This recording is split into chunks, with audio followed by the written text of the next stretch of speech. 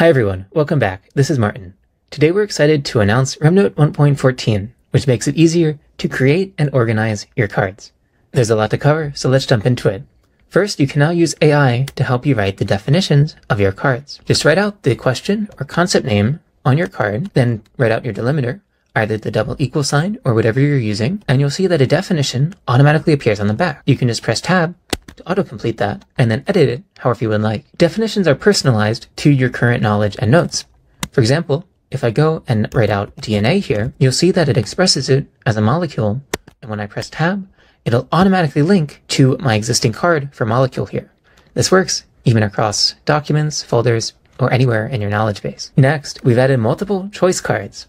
Create one by typing the front of your card, such as what is a cell, then typing either /multiple choice, or by typing your double right arrow, A, and then a right parenthesis, as if you're writing out the first of the answers here. You can then add your first correct answer, and then as many incorrect answers as you would like.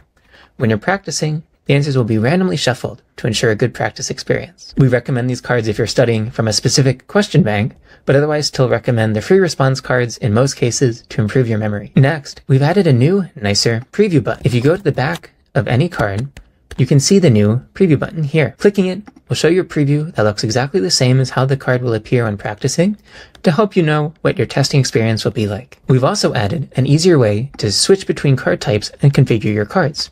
Just click on the arrow here to either switch between single line, multi-line, etc., change the direction of your card, or to enable or delete your card entirely. To make it easier to add cards, we've also added this new toolbar at the bottom.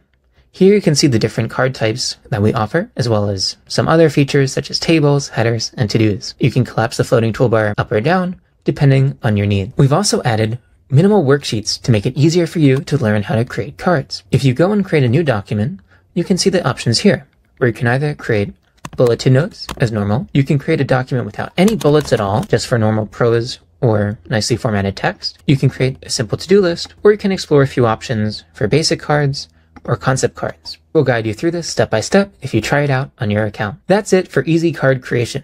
We've also added new features to make it easier to organize your cards and notes. First, we've added an explicit folder. Here, you can create a folder, for example, for all of your classes, and then go ahead and nest sub-documents or subfolders directly inside. The new folder UI makes it easy to create both documents and folders, but also, eventually, coming soon, to add exams or to upload PowerPoints, PDFs, and more. The folders and documents come with new, fresher-looking icons, which you can pick from here, or which you can pick from directly on the sidebar. You'll also notice that we've completely revamped how the sidebar looks and feels.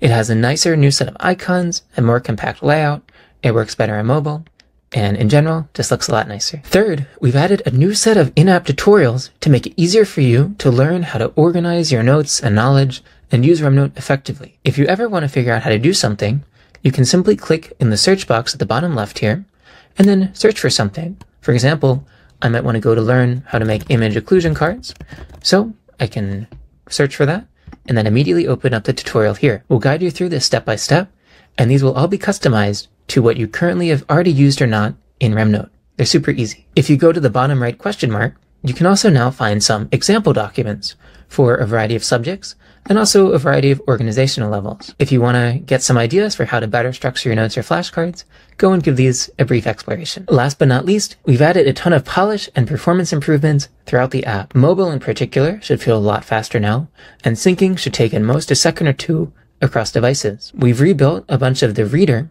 on mobile especially, and it should now work nicely on iPad and Android. Tables have also received a bunch of polish and bug fixes, and should now feel even more fun to use. And finally, the sidebar should now load instantly across devices, making it easy for you to immediately open RemNote and then jump into your notes. We're continuing to build RemNote into the easiest way to learn anything and organize your knowledge.